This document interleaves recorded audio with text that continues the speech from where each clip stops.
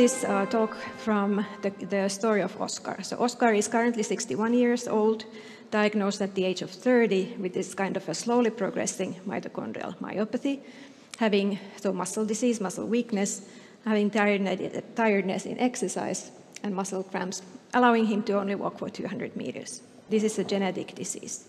So what we did, as we always do, we did this kind of a mouse model that carries the same mutation as Oscar has. And this is in mitochondrial nuclear-encoded twinkle helicase. And I'm not going into details, but it's basically accumulating mitochondrial DNA deletions in a slow manner. And this also actually happens in more minor amount during aging. So we did metabolomic study. And first of all, I think what is amazing when you look at muscle metabolome is that it's very organized. And we really then started to pay attention that there was one metabolite that was changing its behavior, first positively correlating with most of the metabolites, but then now in the mitochondrial disease, as you can see, changing the behavior and that's NAD. So we decided then to, first of all, of course, I don't need to say to this audience that NAD is the bodily form of vitamin B3. It regulates hundreds of different metabolic reactions, and it has 4 different forms, NAD, NADH, NADP, and NADPH. So and you can increase NAD by different kinds of vitamin B3, and they actually enter the pathways a little bit different routes, and partially different enzymes. So it depends a little bit what kind of a booster you decide to choose, then how you enter into different tissues. And for the mice, we decided to use nicotinamide riboside because it was currently at the time available for us. And what you can see here, if I have now, okay, yes, is that in this is the untreated deleter. You can see mitochondria, this kind of circular. They are very swollen in here. But after NR, we haven't done different kinds of treatment trials, but I haven't seen this kind of a quite remarkable increase of mitochondrial mass and also this kind of denseness, which is typical for activity. So we then decided to do a small pilot trial with patients who have exactly the same mutation as Oscar had. So we chose niacin, or I decided to choose niacin because there were so many tens of years of experience of its side effects, and also it was we knew that if you use doses that are decreasing cholesterol, as that's what it's used for, then we are likely going to be having some kind of a physiological effect. And you can see that the doses are quite large, so I call them prescriptional doses, that these should be really taken in doctor's follow-up. Okay, this doesn't like me, so I'll use this. Okay, so what we found first of all was that there is a fly, and also there was a decreased blood NAD and muscle NAD. And first of all, what we kind of expected was to see this decrease in the muscle, but we didn't expect the NAD decrease in the blood. When we used niacin, you can see that there was a large increase also in the controls as in the patients. But in the muscle, the control level didn't really increase, but the patients were reaching the same level. So it's suggesting that the level that muscle has is close to the maximal, its steady state. So what was then happening in these people? You can see that there was not very much of change of body weight. Whole body fat was decreasing in the controls and also in the patients, but we continued this for 10 months, so it seems that it was actually coming up again. And muscle mass was actually increasing in the controls and in the patients. And there was a slight muscle strength increase in abdominal muscles, as we see here, not in the controls, but yes, in the patients. And I had to say that for example, Oscar has been now using niacin for 6 years, and he can titrate the dose himself. So when he has a certain dose, he decides to drop it down, he gets the spasms, and then he actually increases it again. So it really seems to be a clear dose response. Okay.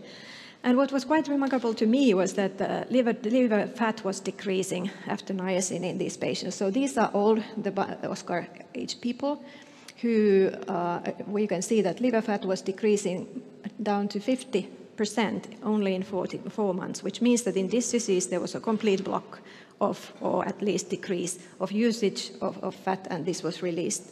And this was happening also in the children who have, these are now in their 30s, who have some symptoms but almost nothing, but still there was a decrease in the liver fat.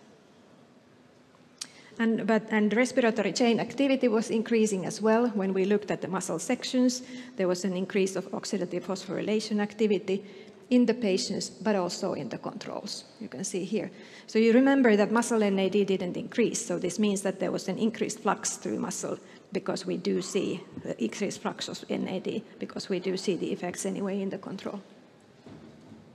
So in this case, we can say that metabolism was, when we looked at the metabolome, this is a PCA plot, you can see that before the treatment, the patients are quite far from the controls, but during 4 and 10 months of time, they shifted towards the control. So we could cure the metabolome, but we didn't cure any RNA stress responses, we didn't cure the original defect, but when we cured the metabolism, that was curing performance in these patients. So what happened to Oscar, 6 years in niacin? He called me, biking long distance, uphills are okay, long hikes in wilderness, no, with the brother he's also sick, and cholesterol is normal. So he really has been gaining life back. So this is, I could say that then the niacin NAD increase is a treatment for these patients. They have an absolute NAD deficiency. So we needed then, because I'm a doctor, I wanted then to find the patients who would then benefit from this. Do we have any kind of an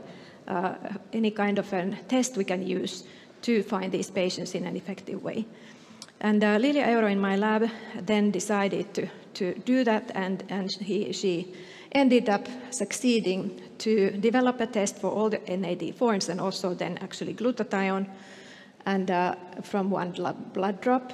And you can see here the mass spec validation of this test and then the mass spec. So now, because this is a congress where companies are as well, so this is NADMED who is also supporting this conference, we developed this in then to start up this testing system. So one thing we looked at first was that what is the optimal source. So here you can see plasma analysis, and then also the whole blood and cell pellet. You can see that where arrow shows, that's plasma, so there's not really anything to be detected. Still, there are actually methods in the market who are analyzing NADs from plasma. We looked then, because we wanted to know what the control ranges might be, we looked at the Red Cross blood donor samples. So we got those from the Finnish donors, and you can see here then that this is now, we can see here NAD, NADH, NADP, NADPH, glutathione on both forms. And the baseline does not really change in the males or female, but you can see that there's a lot of individual variation. But because of these ranges, we can now say that when we take a test, we can say what is low and what is high and what is in the normal range. So what then happened, we then also had this material of these controls that we used for the patient study. So we wanted to then go back to them and ask that what happened to the normal people who were, or who is normal, but healthy people who are taking niacin in larger amounts.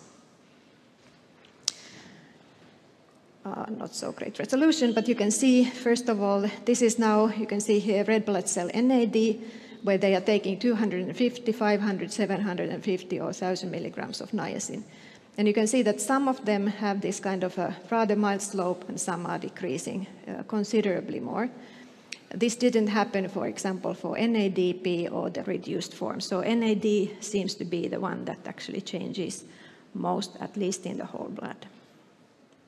And this is something that we are now using for the patients to titrate the dose, because some may be low responders, some may be high responders, if you can use this kind of a term for this kind of a metabolite. But anyway, to find a certain dose where we see that they are in the upper normal range if they are deficient. And this is glucose and lipid metabolism. Niacin is known to be associated with glucose metabolic changes. You can see that the HbA1c tends to be up, but then the baseline HDL is then also correlating, in that case actually with NADPH. This one is with red blood NAD. But is the glucose then dose is dependent? Yes, it is. So when we looked at the niacin dose increasing up to 1,000, you can see that there is before 500, this is now actually insulin. You can see that this is fasting glucose, this is insulin, and it starts to increase around the dose of 500 and slowly going up, whereas and there's slight increase also in that. So 500 still should be is fine for the glucose metabolism. So redox metabolites, NADs and glutathiones are affected by disease, but they are not affected by every single disease. So that's, I think, important.